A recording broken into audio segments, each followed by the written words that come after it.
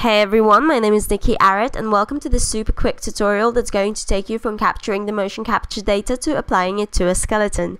Stick around if you want to see how to retarget animation from character to character in Motion Builder, but let's start off with Maya where I've already rigged the character and weighted it. I'm just going through my weights here and then applying the range of motions to my character in Motion Builder, but I'll speak more about that later.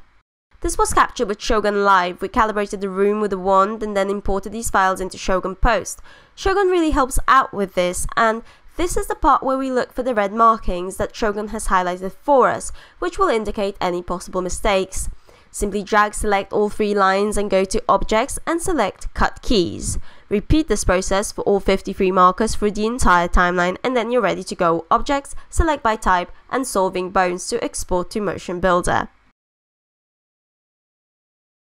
I like to have my keyboard set to Maya and I'm just going to import the motion capture data first. Now the next thing I'm going to do is fix the T-pose, so set timeline to -10, just open property editor by going to Windows property editor, and now I'm going to zero out all the rotations starting with hips, then upper legs and so on, the order being quite important depending on which joints you're zeroing.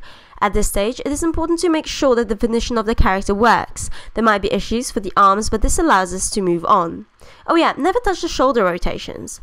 I made a mistake here and forgot to add the minors, but I quickly went back 2 steps and fixed the arm. Alright, so this required some experimenting, so I opened a new motion builder scene, even though you probably didn't have to, and imported the cleaned up motion capture data with a fixed T-pose. And then I'm just going to delete this one that I had in the scene. I grabbed the gremlin from the tutorials folder and dragged into the window, FBX merge. And just by the way, if you don't have this folder, then I don't know what you should do, because I had to try it on 3 computers. Alright, so then you go to characters and drag the character to one of the bones. Characterize, yes, do it! And then choose biped. Once you have done that, change the character at the top to gremlin and the source to character.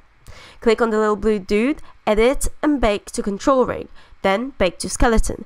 Finally, go to merge, find your character FBX file, select it and just change source to character 1. Now, click the blue dude again and bake to control rig, bake to skeleton, and this is where you can actually go file and save animation, so you can apply this animation to this character without having to do retargeting again. Whoopee! So this is when you can finally send this to Maya. So that's where I'm going to just apply my textures to the character and then merge the scene with the environment I modeled before. I'm going to render it in 2 layers, one for the character, the other one for the background.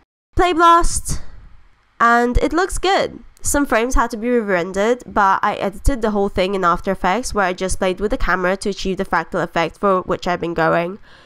Please give me a thumbs up if you've enjoyed this video and leave a comment on what you're motion capturing, and say hi to my lecturer because I'm going to submit this. Hi Fred!